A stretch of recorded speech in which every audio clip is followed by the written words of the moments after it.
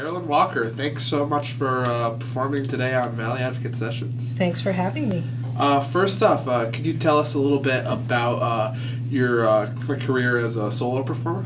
Oh, my career how I got started? Yeah. I started writing songs when I was in my teens, maybe about 15, 16 years old, did a few open mics, and then I went to music school, and that kind of squashed everything for a while because I was so immersed in music. I'm a violinist and did music education.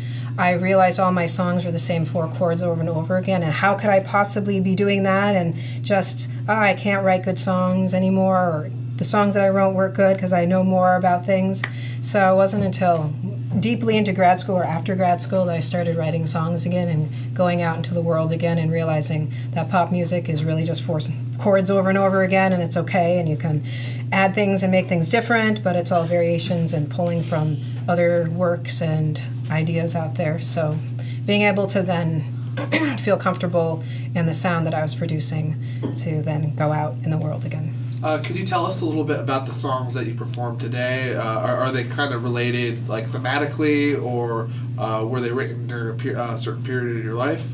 There are the little bit newer songs. Incarnadine is an album that I put out about 3 years ago, and Bittersweet was on that album. The other 4 songs are new songs that I'm hoping to put out on a new album called Patchwork. And the idea of Patchwork is that it's taking some songs from the past, older songs that are on older albums, Resolution and Incarnadine, and plus new songs from where I am now in life and kind of patching them together. Oh, okay.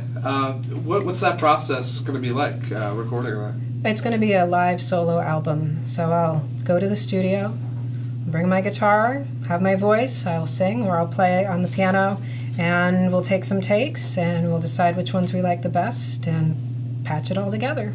Do you have any plans for a specific release date for that? It won't take very long to do the recording. We're just going to do a few sessions, so hopefully by the spring. Oh, cool. Or if not, end of summer. Where are you going to be recording? Is it any place local? Yeah, Signature Sound Studio in Pomfret, Connecticut. Oh, great. So I wouldn't call it local, but local enough to the region. All right. One song that really I think touched me was the song that you performed about your grandmother passing away. Yes. When did you write that piece? A few months after she passed. She died of Alzheimer's, and seeing the process of her memory going and being there the day before she went on hospice care, before she stopped being able to talk with us, was a very powerful memory. So I put it down, and then I have that. My grandmother also passed last year of dementia, like Alzheimer-ish illness. So that was really impactful personally. So just wanted to share that. Yeah. Do you have any gigs coming up? Maybe sometime March, late February? Well, I am playing a Veterans Benefit on March 11th. Time to be announced. It's at the World War II Club.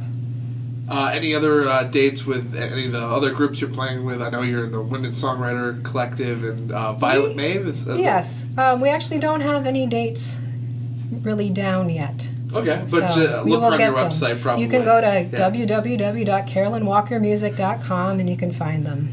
Awesome. Well, thank you so much for performing on Sessions today. Thank you very much for having me.